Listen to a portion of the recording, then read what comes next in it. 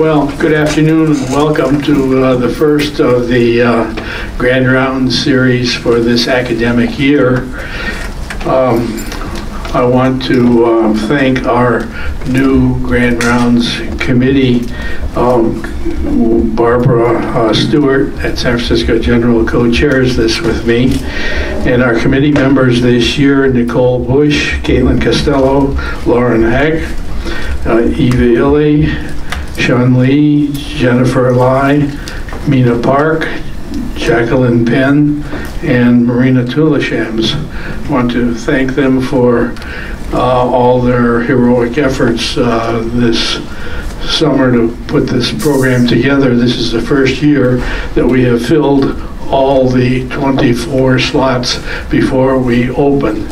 So if anybody has trouble scheduling their time, they'll have to trade with other people. A couple of presenters have already talked to me about trading times, but we really look forward to this program this academic year. We have a very special guest to open our program this year, Emily Tejani. She went to UC Santa Cruz undergraduate, UC San Diego Medical School, spent 6 years at Yale for psychiatry and child psychiatry, so we feel very close to the Yale program. Donald Cohen and Al Solnut, who had been the chiefs there, had a lot of influence on the development of our program, particularly when Irving Phillips was our chair. Emily also has a board certification in addiction, and she is a consultant to the SAMHSA Opioid Response Network, and as a consultant to the UCSF new program on addiction in our outpatient clinic. She is also newly appointed to our clinical faculty, as her designation demonstrates, so we really welcome Emily to begin her work with us.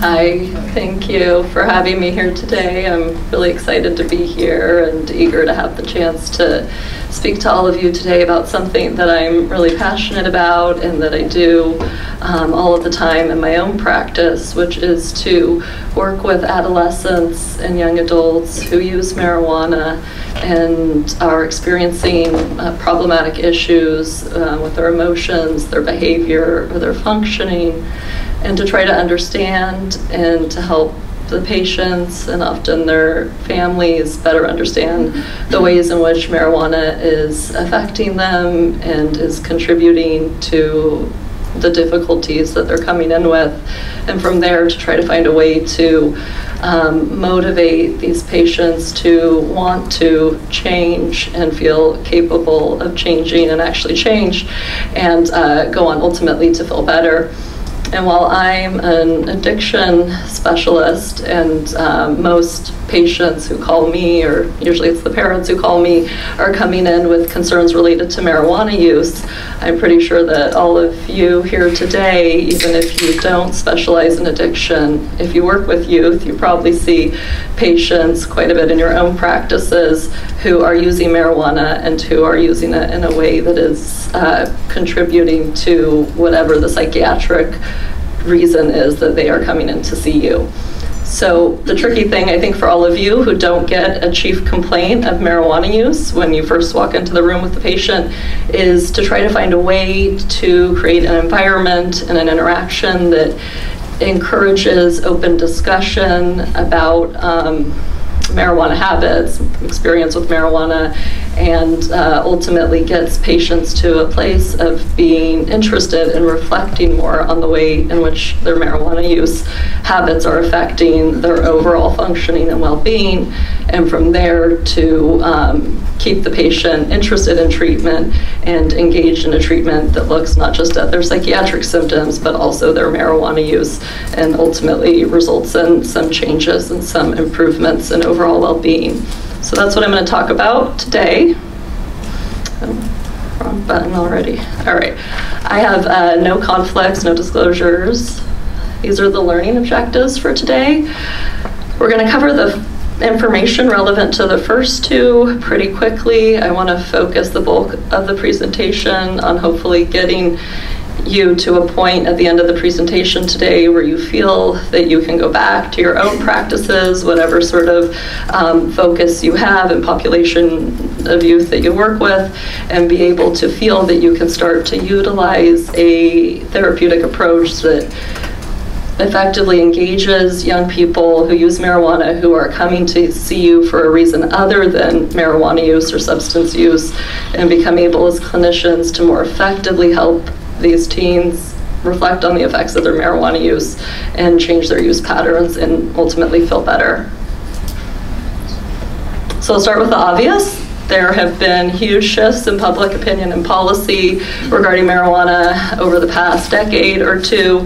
And while this isn't the first time that there have been big cultural shifts in thinking about marijuana, it's really the first time that we have ever seen such widespread endorsement of the benefits or potential benefits of marijuana use and open and widespread consumption of marijuana. And nowadays you can go to Amazon or to a bookstore and find children's books like this one. It's Just a Plant, a children's story about the medical benefits of marijuana. Or you've all probably seen the billboards along the freeway that suggest that everyone in California is using cannabis and that marijuana is an effective treatment for whatever ails you.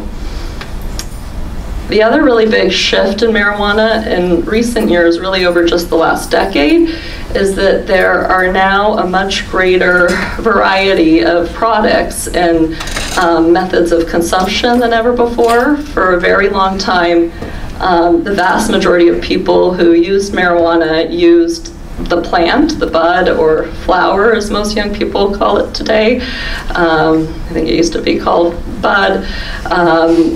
But people would usually smoke it, either in the form of a joint, a pipe, a bong. And while there were variants of some of the other forms I'm going to talk about, it was not easy to find those products, and they weren't commonly used. Nowadays, as you probably heard, a lot of youth vape marijuana, and that involves using a marijuana concentrate, a liquid concentrate that one would put typically in a pen, like this black pen here, and you press a button. They're usually electronically powered with batteries, or you plug them in, and you can vaporize the concentrate and inhale the vapor. You can also vape a product called dabs or wax or shatter. You may have heard about that. That can also be used in a dab rig, which is this contraption here. And then of course there's the edible products, and youth are still smoking flower most commonly. That's the way that most young people use, but most young people also use vape concentrates or dabs, or use edibles, and most people use a variety of all of these formulations and modes of consumption. And the reason that these new products are significant to know about and to think about when working with young people who use marijuana, and the reason it's important to ask your patients, how they use and what they use, is that the products that are being vaped most commonly, the oils or the concentrates or the dabs and edibles, they are much higher in THC, and even more importantly, they have a much higher ratio of THC to CBD than the plant, sometimes 10 times as high as flower does, and that results in different biological effects in the short run and probably in the long run as well. I want to just briefly mention why I'm talking about marijuana here and not some other substance, or specifically not alcohol. A lot of times when talking to people about marijuana use in youth, people want to have a discussion about alcohol versus marijuana, and that's not the focus of our discussion today, but it's also in general not a very productive discussion. Clearly there are risks to using both substances, and the relative magnitude and the types of risks involved vary, and that's true for every drug out there. I do want to point out that alcohol is still the most commonly used substance in teenagers, and it's still the first most likely substance for a young person to first use when they're initiating substance use. Marijuana is kind of catching up, but not quite there yet. But it's important to point out that the primary reason that a young person would seek treatment for a substance use disorder is for a marijuana or cannabis use disorder, not for alcohol use disorder. So you can see on this pie graph, which shows the percentage of teenagers who are admitted to an outpatient or inpatient substance use treatment facility, and 3/4 of them are coming in primarily for a marijuana use disorder. I'll go back and forth between saying marijuana use disorder and cannabis use disorder. The DSM uses cannabis use disorder, but sometimes it's easier to say marijuana use, and that's what patients will often say, marijuana, not cannabis. This is really different than what we see with adults. In adults, the primary reason for admission is alcohol use disorder, followed by prescription drug use disorders, and marijuana use disorder is generally the third most common reason. So clearly, young people are most likely to experience problems related to marijuana use, and marijuana and alcohol are much more commonly used by teens than any other drug.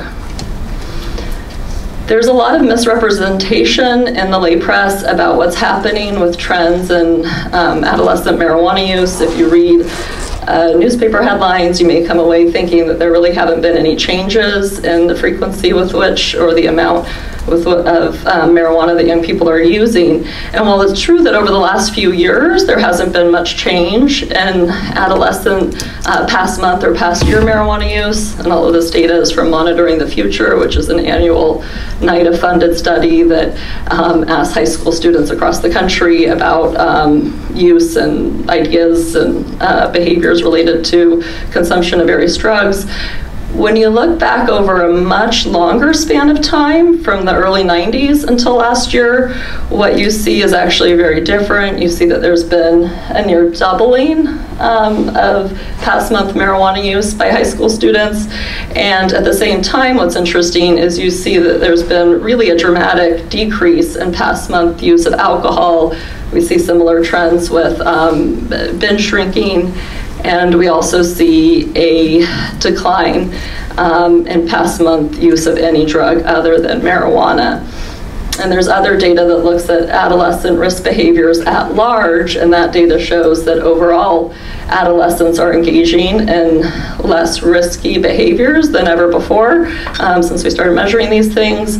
But the amount of decrease for specific risk behaviors varies, and that variation seems to be influenced by effects that are specific to the time period, social, cultural influences, and that's what we think is happening with marijuana.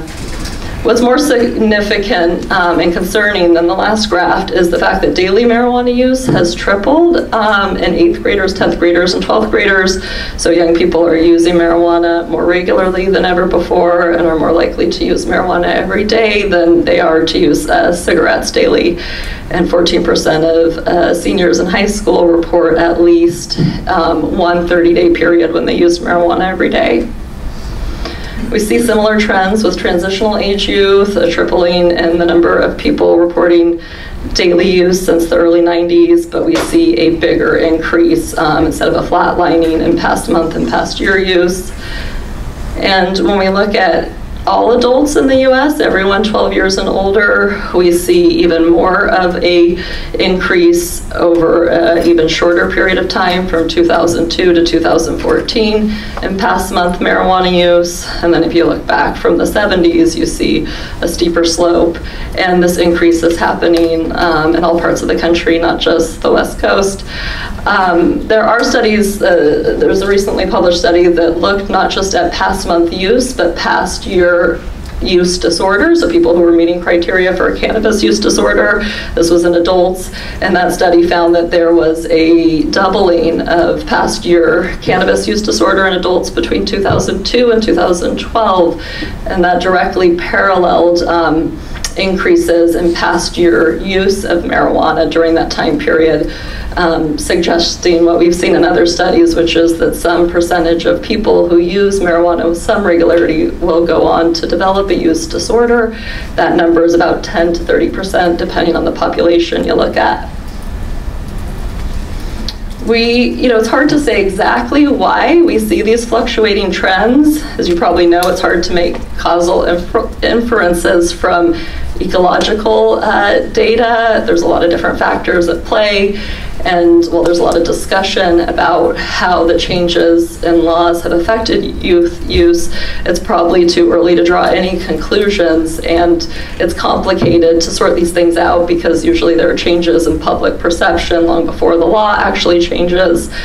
And what this graph is showing is a couple things, but one thing that's interesting to think about is this idea of generational forgetting, which is a way of explaining the fact that levels of illicit drug use in a population tend to stay fairly steady over time. So for the most part, you have about the same percentage of people who engage in monthly or yearly or daily substance use, but the most commonly used substances vary quite a bit from generation to generation.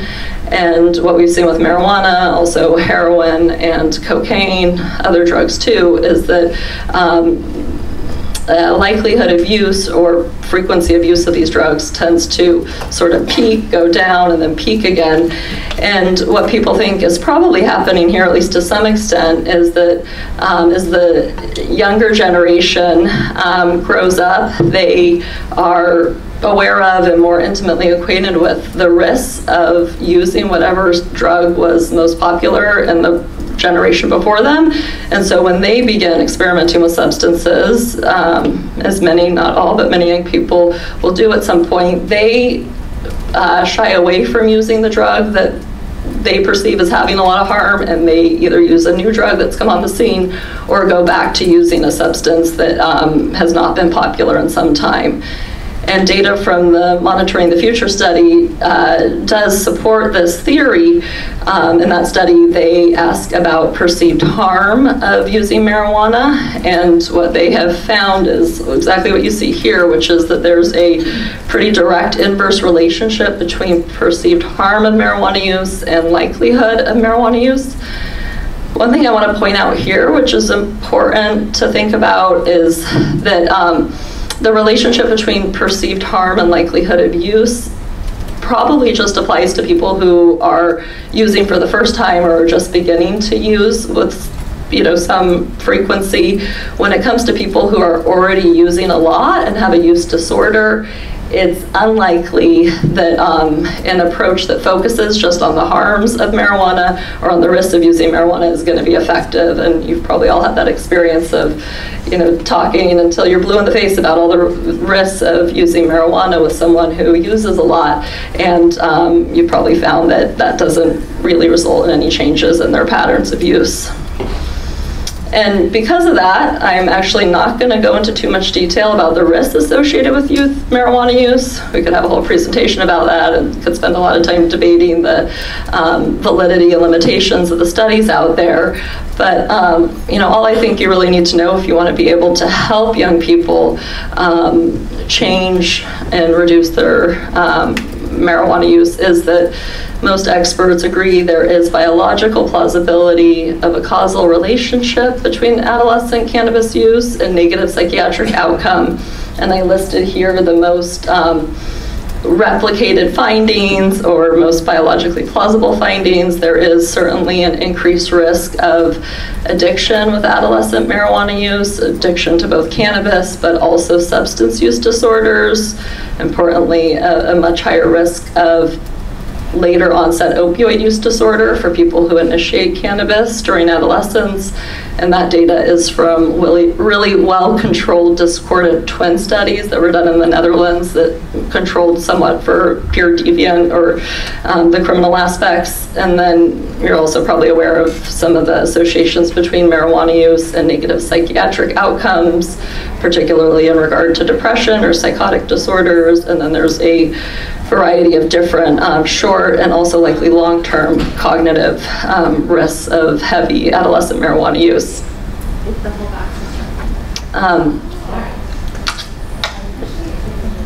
What I do think is probably more likely to be helpful to know a bit about when working with young people who use marijuana is the neuroscience behind both endogenous cannabinoids and exogenous cannabinoids, how they work and how they exert their effects. I found that a lot of young people are much more interested in hearing about this and taking it in. I think it comes across as less of a scare tactic approach, which is what the whole risk discussion comes across as, and it's also hard for young people to really keep in mind the theoretical long-term risks of something that they are finding rewarding when they engage in. But a lot of young people want to know how their mind and their body works, and a lot of marijuana users already know some things about the cannabinoid system. They like to talk about it and will want to share what they do know. It's complicated, and what I put here is really oversimplified, and we're still just now learning a lot about how this system works. But in a nutshell, the endocannabinoid system, which is a system that involves our cannabinoid receptors, which are all over the brain, other parts of the body too, but I'm going to focus on the ones in the brain, and endogenous cannabinoids or ligands that we produce that are arachidonic acid compounds. And the receptors are presynaptic receptors, and what they primarily do is they mediate the effects of environmental stimuli, and they modulate homeostasis, emotional homeostasis primarily. So under stressful conditions, the body produces endocannabinoids, which then bind to presynaptic receptors and influence the degree to which other neurotransmitters are released. So the endocannabinoid system is involved in regulating mood, memories, particularly consolidation or focus on aversive memories, and is involved in both stress response and reward processing, especially social reward and motivation. The endocannabinoid system is still developing during adolescence, and this is why the risks of using during adolescence are different than the risks of initiating use in adult years. THC, which is an exogenous cannabinoid, binds to the CB1 receptor as a strong agonist.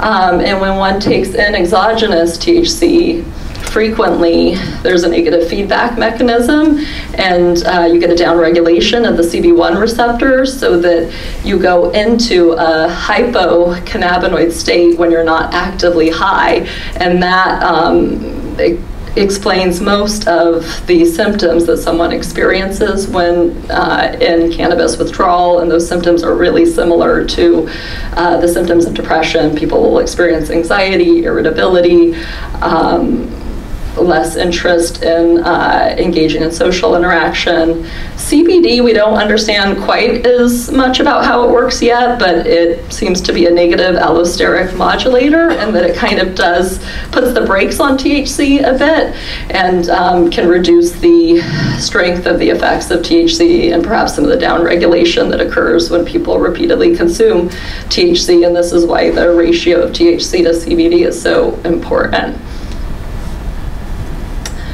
So I'm going to spend the remainder of the presentation talking about what we can do as child psychiatrists, psychologists, or pediatric mental health professionals when it comes to youth marijuana use. I think that pediatric mental health professionals should play a key role in preventing cannabis use disorder and treating cannabis use disorder. the primary reason is that patients who present for mental health treatment are at a much higher risk of developing a cannabis use disorder. Childhood onset ADHD, MDD, anxiety disorders, ODD all put a person at much higher risk of later development of a cannabis use disorder. In addition, the vast majority of youth with a substance use disorder have a psychiatric disorder, and most of them have, well, at least half of them have 3 or more disorders, so they are a complex patient population that are likely in need of not just addiction treatment, but some sort of specialized mental health treatment, and we know that outcomes are better when addiction and psychiatric treatment is integrated. And the other really important reason is that it's really hard to get young people into specialty addiction care, especially specialty addiction child psychiatric care. While there's an extreme shortage of pediatric mental health services, there's an even greater shortage of adolescent addiction treatment services, and also patients and even parents are often resistant to the idea of being sent to an addiction treatment program. And what happens if, as physicians, we don't try to help our patients and their families better understand cannabis use disorders and how to go about treating and recovering from these disorders, is that families turn to people who have very little to no professional training in the treatment of these disorders, and who might recommend approaches that are not at all based on the evidence and may actually be harmful and result in worse outcomes to these patients and their families. Just a quick note on how to figure out if your patient is using marijuana, and if they are, how do you determine if they have a cannabis use disorder? There's screens, there's electronic screens, there's a lot of different formal methods you can use, but really the easiest thing is to ask, and especially if you're taking a lot of time to meet with someone to do a thorough initial evaluation, you would just slip it in there along with your other questions. Ask if they use marijuana, have they ever used, and then you can go into more specific questions to get a sense of sort of the magnitude of the use. How old were they when they started using, and how often do they use, what type of marijuana products do they use. And there is data to support the idea that self-report is almost as valid as urine drug testing, with the caveat being that in those studies, that's a little bit of a different environment than when a patient is being dragged in by their parents to treatment. So in real practice, maybe self-report isn't quite as reliable. But if you ask, not just on the first appointment, but repeatedly as you get to know the patient, at some point, most patients will tell you at least a little bit about their substance use. You also, of course, want to get information from family members, collateral information. And then, of course, there's biological markers, urine drug testing. I think urine drug testing is really underutilized, and all of psychiatric practice and pediatric settings. It's really very easy to do. Even in a solo private practice, you just need a bathroom and a CLIA certificate, which is easy to get. And I think a lot of people are hesitant to ask a patient to provide a urine sample, but I believe there's ways to bring it up and explain the reason for wanting the sample that won't negatively affect the therapeutic alliance. It is really important, though, right from the beginning, to let the patient and the parents know what you're going to do with the information when you get it. And depending on what setting you're working in, there may be different legal obligations and state or federal statutes that you need to consider. I can answer questions about that later. It's kind of complicated. Then, once you've determined that there is some history of use, there are signs or symptoms that you can look for that might suggest a use disorder, in addition, of course, to using the DSM. Things like using at daytime, smoking around the clock, having coping motives for use, having a lot of adverse childhood experiences, experiencing recent negative life events, or what in this drug and alcohol dependence study they call lack of heart unburdening social support. And I was surprised but happy to see that they put that in there, which isn't exactly a scientific term, but it's certainly something I see a lot in my patients who use a lot of marijuana. They often are in a situation where they feel they have nobody, at least no adult, that they can really openly and honestly talk to, and who they feel will not punish them and will really listen and try to validate their experience.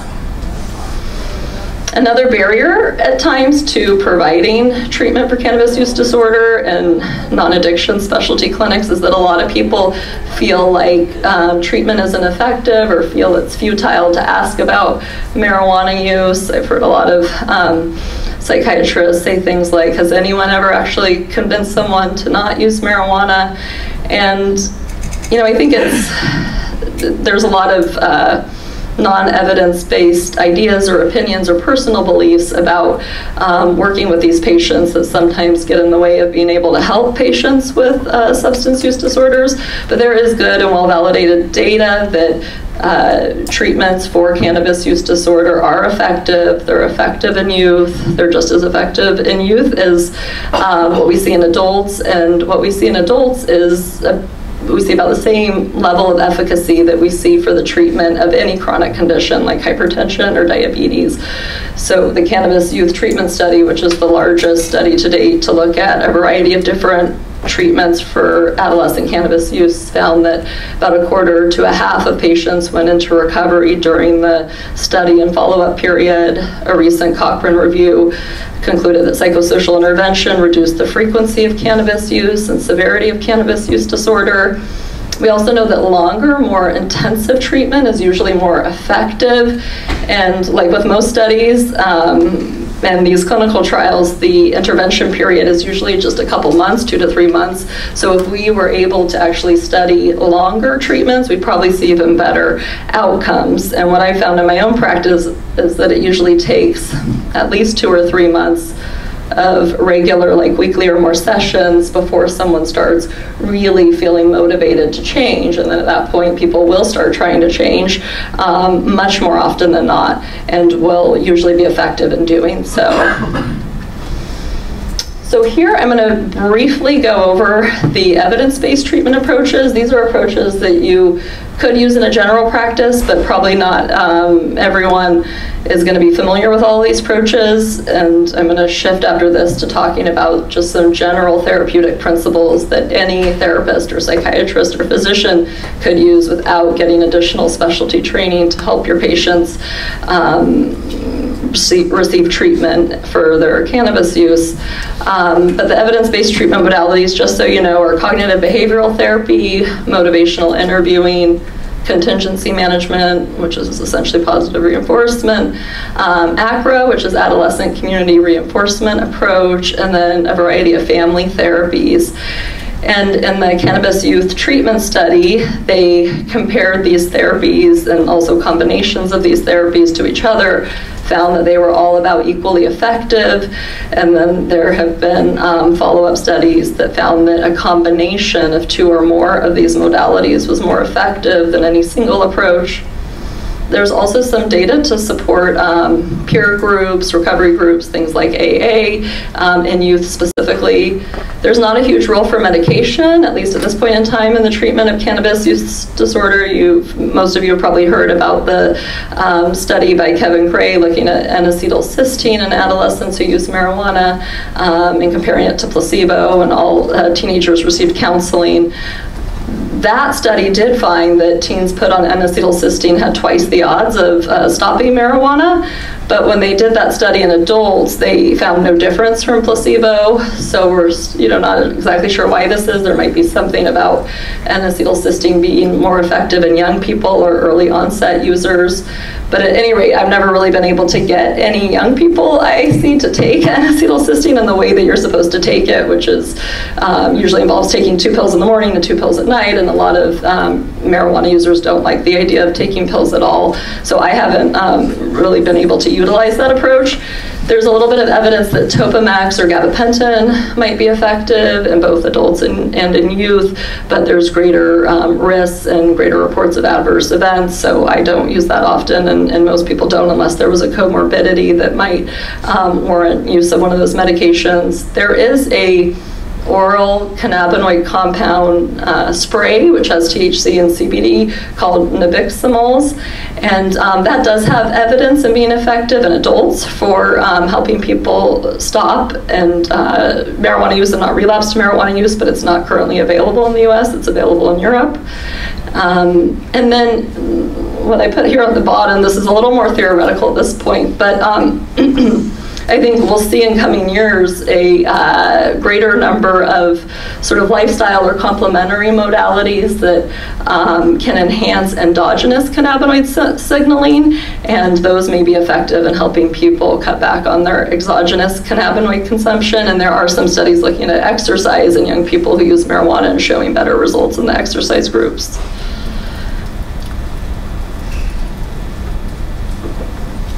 I want to mention, though, that as a child psychiatrist, most of the patients you see, if they're high school students, or often also if they're college students, they're probably not coming in, totally of their own volition. It's probably not their idea to make an appointment. A lot of times parents or other concerned family members are bringing them in, or they're coming in for a reason other than substance use, like depression or anxiety. And there is some data that for non-treatment seeking people, which is probably most young people who you'll be interacting with, that motivational interviewing and family therapy are more effective than other therapies. There's also a lot of discussion about the common mechanisms of change for all of these different therapeutic approaches.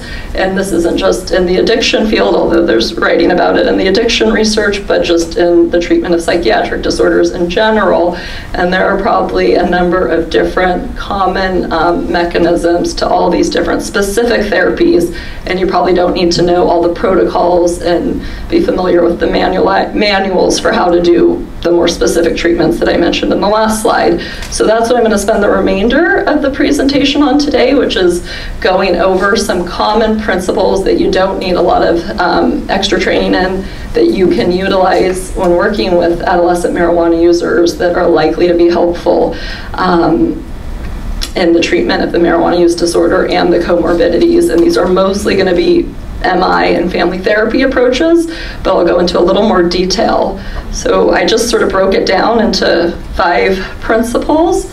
All of these are supported by the evidence base, although there is a fairly small evidence base, a small number of clinical trials in youth specifically. So I've also added some information that comes from expert consensus or my own clinical experience. So I'll go through each of these principles in a little more detail. The first one is recognizing the importance of patient-therapist alliance. There is a lot of data in the addiction literature and in just the general psychiatric treatment literature, as I'm sure you're all familiar with, that alliance is one of the most consistent and strongest predictors of outcome. And so that's what we see in addiction treatment as well. And from that cannabis youth treatment study, there was a paper that looked at the patient-rated alliance and found that patient-rated alliance predicted reduction in cannabis use and reduction in cannabis use-related problems. And this just kind of makes sense if you think about it. If you feel you have someone who is helping you, a strong helping relationship, you're going to be more likely to stay in treatment, to feel safe and secure to explore your problems openly. You'll probably feel less distressed, and you'll better be able to cut back your use or maintain abstinence. It can sometimes be hard, though, to build alliance with adolescents in general, but especially with adolescents who are using marijuana and who may not be wanting to really talk about or think about the negative effects of their marijuana use. And then, as I mentioned earlier, there often can be personal beliefs or personal experiences that can impair one's ability to build an alliance with this patient population. So, the thing that I think is most helpful, and this is supported by the literature, when trying to build an alliance with any patient, but particularly someone who uses substances, is to really try to focus on empathy and to be aware that empathy is a real desire and genuine curiosity to try to understand the experience of another person, to believe their subjective experience, to validate it, and to try not to overly identify or interject your own ideas or beliefs about what might be going on. there's a really interesting study from the 80s that looked at outcomes of adults who were in treatment for alcohol use disorder. And in this study, the therapists of these patients were rated using an empathy scale, and the therapists were grouped into highly empathic, medium empathic, or low empathic therapists. And what they found here, the first finding was not that interesting. The very empathetic therapists their patients had the best outcomes. But what was interesting is that the therapists who conveyed low levels of empathy during their interactions with their patients actually did worse than even waitlist controls. So this brings up another important point about the harm that comes when you're not able to really empathize at all with your patient. And a lot of patients who come see psychiatrists, especially patients who are using substances, they already are probably having a really negative experience of themselves in the world. They may be stigmatized, feeling like nobody feels that there's any good in them, and then it's hard to go on to feel like you might actually be good and you might be capable of changing. So it's just so important to kind of think through a humanistic lens and try to really believe that your patient is good, that they're not using drugs because they want to upset people and they're just being defiant, but they probably are experiencing something problematic, and this is the best way they know right now to deal with this, and they would actually like to self-actualize more and not have so many problems in their life. The other really important part of developing a strong alliance is to create an environment where people feel, where patients feel there's a lot of trust. And again, this can be hard to do with adolescents. A really important thing to do that can be hard to do when you're the doctor or the therapist is to try to really take your time and not rush the process along. I'm gonna see if I can do this video clip thing correctly, because I think Jane Goodall says it better than me.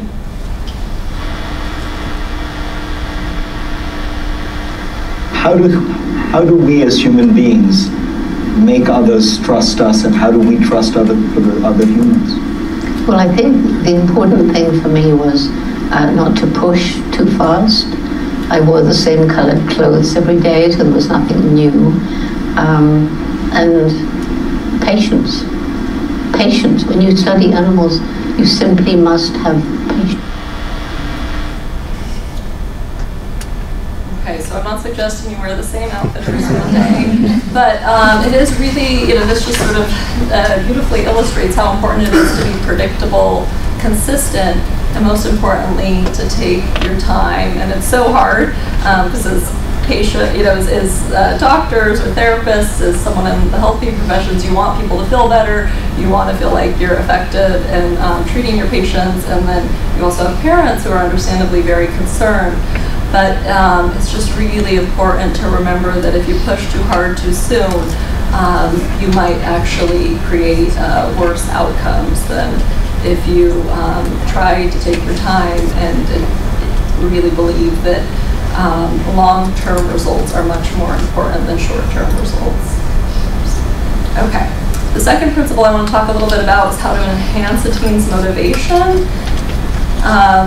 Motivation should come from the patient, and there's good evidence to support that adolescents who are coming to treatment and have intrinsic motivation to be there have better outcomes than adolescents who come for extrinsically motivated reasons, which would often be like fear of consequences or punishment if they don't come to treatment. And it's, I think, actually not too hard to find a motivation in just about every patient who comes to treatment, even if they are really not wanting to be there. What I usually do is I just try to ask the patient for a treatment goal, and I usually start my interactions with adolescents with the parents and the teen in the room, and I'll initially explain confidentiality in detail. And then I will tell the patient what their parent has told me and why it seems their parent made the appointment, and I'll ask the patient if that's what they understand about why they're there, and then they'll answer that question, and then I'll say something along the lines of, what I really would like to start with is to hear a little bit more about what you think might be helpful, what you might want to focus on today, and what, if anything, you think I might be able to help you with during the time that we're spending together today. And I don't think I've ever had someone not say something. It's not going to be about marijuana use. Rarely will it be about marijuana use, but it will be something. And that's sort of like a way to engage the patient and get the patient to feel that there is something for them there in the treatment with you, and to likely want to come back and talk again. But you really have to be comfortable and okay with the idea that their goal is probably not going to have anything to do with marijuana, at least not at first, and probably not for a while. And you also have to feel comfortable with letting the patient talk a lot about what they like about marijuana, and not trying to interject all the things you know, all the studies you've read about, you know, what might not be so true in these big population studies about what the patient finds to be true. And by letting the patient talk freely about what they like about marijuana, you're going to develop, and the patient's going to develop, a deeper awareness and better understanding of what the underlying problem is. It's probably going to be something like social anxiety or depression or trauma, and you can focus on that initially, and most patients will at some point find a connection between the marijuana use and whatever the problem that they're most concerned about is. And this slide here is just to, again, reinforce the idea that it's not helpful to try to ask a patient to change or to tell a patient how to change before they're ready to do so. You really need to spend a lot of time initially getting a patient from a pre-contemplative state to a contemplation, preparation, and then action state. You have to get patients feeling like they truly want to change for themselves, that they have reasons to change. And then at that point, you can offer more directive guidance, but still working in a collaborative approach with the patient to try to figure out how to change. And, you know, at this point, the thing that the patient is wanting to change may not be marijuana, and that's actually okay.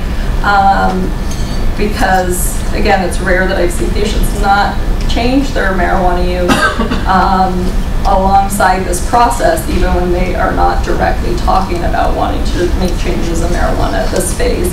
And part of this has to do with understanding how a teenager's brain works and develops. For adolescents, the reward pathway is fully developed before the executive functioning pathway. So teenagers, for important evolutionary reasons, probably are more focused on novel and rewarding experiences than they are focused on all the possible long-term problems that can come from engaging in those experiences. So when a patient is talking about how they, say, are socially anxious and wish they had more friends or more social connections, and are telling you that they smoke marijuana a lot because they're home alone on a Friday or Saturday night, and it helps them feel less bored or less bad about being alone. You don't want to, again, push too hard too soon and try to talk about marijuana use right then and there. You want to really explore the experience that they're talking about, and say something like, it sounds like it's been really hard to be so alone. It sounds like you really wish you had some deeper connections, or, you know, more of a friend group. And I could see why it's why you want to find a way to feel better when you're feeling bad in that way. And I can see why you're using marijuana and you're finding it hard to cut back. And then just kind of leave it at that. And usually the patient will pick up and at some point bring the marijuana use up. And I'm not saying you never weave in information about marijuana, you do, but you want to kind of weave it in more through the lens of how marijuana affects the brain than something that feels like a fear or scare tactic. So the third principle here is about providing individualized treatment and the importance of integrating mental health treatment alongside addiction treatment. The old thinking was that you treated the addiction first so that a patient could kind of think clearly and engage in mental health treatment. We now know that that's not necessary, and the best outcomes are when you're delivering treatment for both disorders, ideally at the same time in the same setting. It's important to recognize that there is no one-size-fits-all approach, and a lot of treatment, especially early on, is a process of figuring out what's going to work for that particular patient. And adolescents like this sort of care. You know, a lot of the adolescent years are about identity formation, and so they are really going to appreciate you seeing them as an individual and not trying to just fit them into a category. And this is why programs that have very rigid one-size-fits-all approaches are not going to be effective for a lot of patients. So requiring something like AA for every single patient that has a substance use disorder is not the best approach. It may be helpful for some patients, but it may alienate other patients. The fourth principle I want to talk about just briefly is about the importance of having meaningful and realistic outcomes for yourself and for the patient. It's important for the patient to feel that they are making progress. If the outcomes are like so far-fetched and going to take so long to achieve, it's easy to get defeated and also to feel defeated as a therapist. A really important goal is treatment engagement and retention. A lot of substance use disorder treatment studies have retention as a primary outcome or the only outcome, because we know that when people stay in treatment, the longer they're in treatment, the more likely they are to get better and do better than patients who drop out of treatment. And that just kind of makes sense. You also need to really think about, is the patient getting better even if they're not doing as well as you would like them to be, or as well as their parents want them to be doing? There can be a lot of tension between what a parent thinks is realistic and what is actually a realistic goal at any point in treatment. So you want to just kind of step back, not get too concerned about the actual amount of use and how quickly a patient is changing, and just look at the general trajectory. If things are worsening, then you need to step back and reevaluate the treatment approach. And it's also important to know that many teens won't achieve total abstinence, especially with marijuana, and that's okay. A lot of patients can cut back and experience benefits of treatment without stopping entirely. A fourth and very important principle, just after the importance of alliance, is the idea that you should work with parents. A lot of times with adolescents, people are hesitant to see parents, especially if you're doing an individual therapy with the adolescent. But that's not the approach that I use or that is endorsed by any of the addiction research or clinical experience of addiction experts. There is very good data that treatment that includes parents results in better outcomes, but unfortunately, treatment that truly incorporates parental guidance, or really more like parental therapy, is not widely available. It's more complicated and timely to include parents, but it's actually quite possible, and I think perhaps even beneficial for the therapist who's treating the teen to sometimes be also the therapist that works with the parents, and that goes against what a lot of people might initially think, but it sort of creates an environment where we model that open communication and listening and understanding and compromise can be an effective way to kind of get through life and to improve relationships and to actually feel better. With parents, you can't just give advice. If it was that easy, all the parenting books, that we wouldn't have so many parenting books out there, and I wouldn't need to have this slide on here. A lot of parents kind of know, or some parents kind of know in general what the more effective type of interaction with their child is in regard to helping them cut back on their substance use, but it can be hard to actually use that advice in the moment. So you need to use similar approaches with parents, using a lot of empathy and motivational interviewing approaches to try to really get parents on board, so that the patient is having a different experience with adults, not just in treatment, but with their parents. I know we're getting short on time, so I'm just going to say that there are a lot of good resources out there to help you learn more about what sort of approaches when it comes to parenting are likely to be helpful in working with adolescent marijuana users. In general, it kind of comes down to a lot of what you might do in DBT, like validating, helping parents feel like it's okay to listen to their child's subjective experience, and that doesn't necessarily increase the behaviors that a teen may engage in when feeling a certain way. It probably decreases it. and that it can be important to fix relationships before parents try to have more rules. Rules are more likely followed when the parent and the child have a strong relationship. I actually use the National Education Alliance BPD website a lot when working with families, not because all of the patients have borderline personality disorder, but there's some really good videos and other trainings that give parents an idea of what you can do in the real world with your kids. And then, this is just a list of things that tend not to work. Tough love, DARE, short-term, high-intensity, expensive 30-day rehabs. Most of this is a waste of time and money, and people need to realize that parents should be educated that treatment is often ongoing and long-term, and you need to pace yourself. I have one little video clip. I think I'll end with this slide and then leave a few minutes for questions. This video clip is not specifically about addiction. This is Peter Fonagy talking about what he believes is fundamental to being able to help most patients, especially patients who may be hard to reach or resistant to treatment. Some of you might be familiar, all of you might be familiar with Peter Fonagy. He does a lot of research and writing on attachment and mentalization-based treatment. He's not an addiction specialist, but there is emerging research that mentalization-based approaches can be helpful in the treatment of hard-to-reach youth or the treatment of substance use disorders, and that there's a lot of overlap between personality disorders and substance use disorders, especially in youth.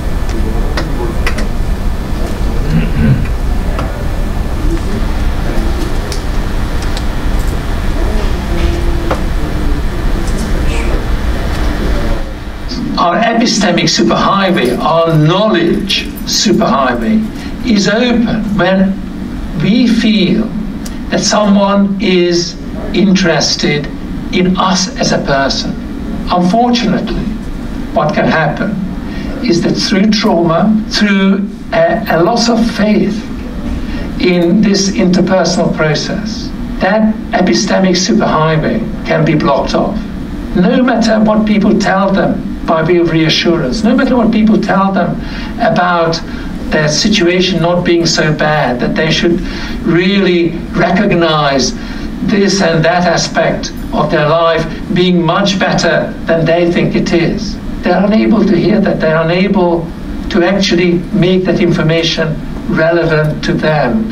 And they don't learn, they don't change, and then we blame them for being hard to reach. But they have lost trust in us. They have lost trust in us being honest communicators of information that is relevant to them. And the reason I like that clip and think it's relevant is it highlights a lot of the reason behind why approaches that focus on trying to educate or convince or teach skills to hard-to-reach patients, which is what a category that I think many adolescent marijuana users who aren't seeking treatment would fall into.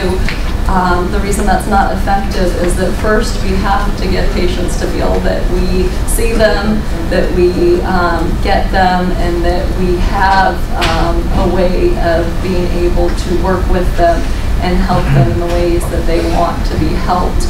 And that if you can focus, not get too hung up on all the different, CBT, ACRA, all of that, and all the different rules and worries about how to do this sort of work, and you just focus on creating an environment that is full of empathetic communication, that feels safe and secure, and where a person feels understood, you can do a lot to help adolescent marijuana users better reflect on their use, be curious about the ways in which their use may be affecting them, not just for good, but possibly for bad as well, and maybe contributing to some of the difficulties in their life. And once you help someone be able to think in that way, and more importantly, to be able to talk to someone else, to talk to you openly, to communicate those ideas, it doesn't take much to then be able to help people want to change, feel that they can change, and actually be able to go on and change. So I've helped all of you feel like you feel more capable and interested in going out there if you're not already, and working with adolescents and young adults who use a lot of marijuana and don't want to be in your office the very first time they come in. Thanks for having me.